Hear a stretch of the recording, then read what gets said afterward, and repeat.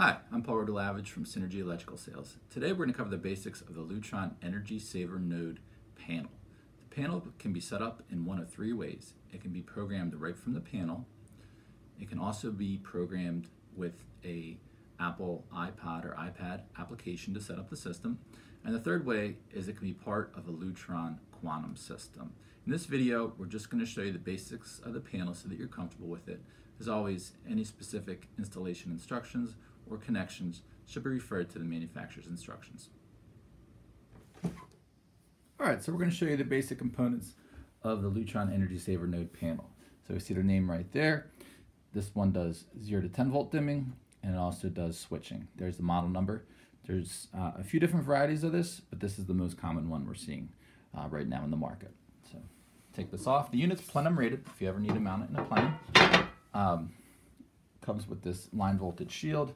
I'm going to temporarily take that off. I don't have any power wired to it right now, just for demonstration purposes. So there's where our power to the unit goes in, either 120 or 277 to maintain all the circuitry in the Energy Savr node panel. We've got 4 relays here. Again, with 0 to 10 volt dimming, we have a relay to turn the line voltage on and off. And then we also have 0 to 10 volt dimming, which connects down here. Put this back on.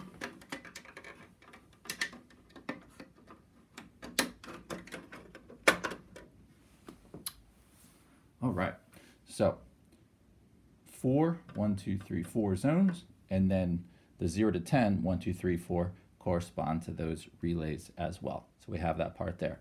This unit itself also has the ability to power occupancy sensors, so we can do 4 occupancy sensors. We can also do daylight sensors, 1, 2, 3, 4, directly from the unit. We can do a low voltage dimmer or low voltage switch. And we can also bring just a standard contact toggle switch in and program it right from the unit.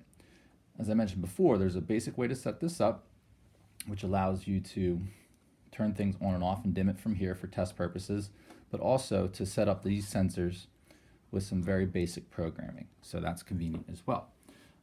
If you wanted to do more advanced programming, there is this component, which is called the programming interface, which allows you to connect an Apple device, either an iPod or an iPad, to the Energy Savr node for more advanced features and setup in the system. The way that that gets connected is right here, which we call the QS link.